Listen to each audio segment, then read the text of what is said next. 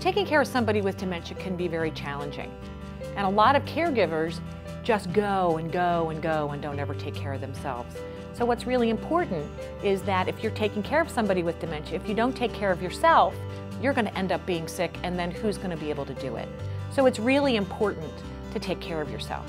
You're going to feel overwhelmed, you're going to probably feel angry, you may feel resentful, and that's really, really normal to feel that way, and it's okay. So the most important thing to do is to take time for yourself. And I know you're thinking, oh my goodness, how can I do that? I can't leave them alone, I've got this to do, I've got a house to maintain. How am I supposed to take time for myself? So one of the things I encourage people to do is ask for help, right? Do you have children? Do you have a neighbor? Do you have somebody who has offered? How often do people say, oh, let me help you? Oh, no, that's okay, I got it. My mother is huge for that. Oh no, I'll take care of it. And then she's exhausted. She won't, it's very rare that she will accept help from somebody else. If you're taking care of somebody with dementia, it's 24/7. They need to be watched all the time. You need to help them. It's stressful. You're going to have a lot going on. So take a break. Be willing to take a break. Even if somebody comes at the house and you go take a nap. I mean, that's fine. You need to take a break. Hire a caregiver if you have the ability to do that. There's funding through the county sometimes, even just for a couple of hours a week.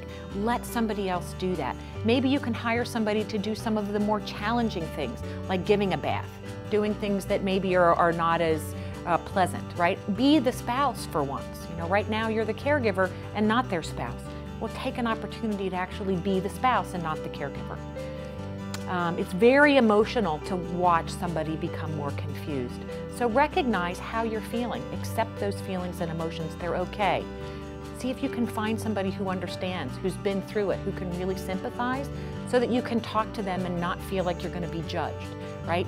Saying something that might sound really horrible to somebody else about how you feel about your spouse who has dementia is going to be what somebody else will completely understand, and you need somebody that's going to understand so that you can let that out and you can feel comfortable being able to say that and not being judged.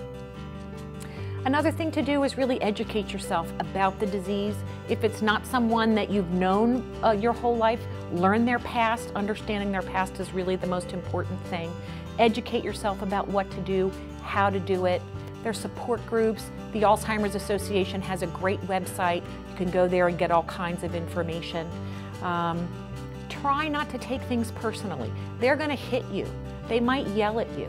They might say things to you that are really not very kind, but it's really not against you. It's a part of the brain disease, and this is just their reaction to what they're experiencing.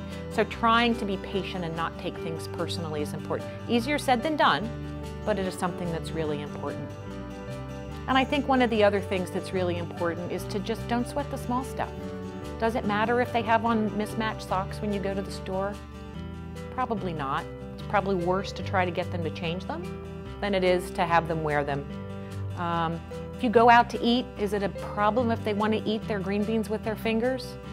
Yeah, maybe it's not socially appropriate, but it's not a big deal, right? So kind of when there's certain things that you can let go of what you can.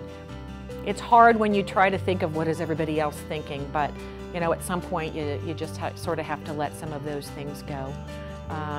You can reduce your stress and their stress by not sweating the small stuff, and that's the most important thing.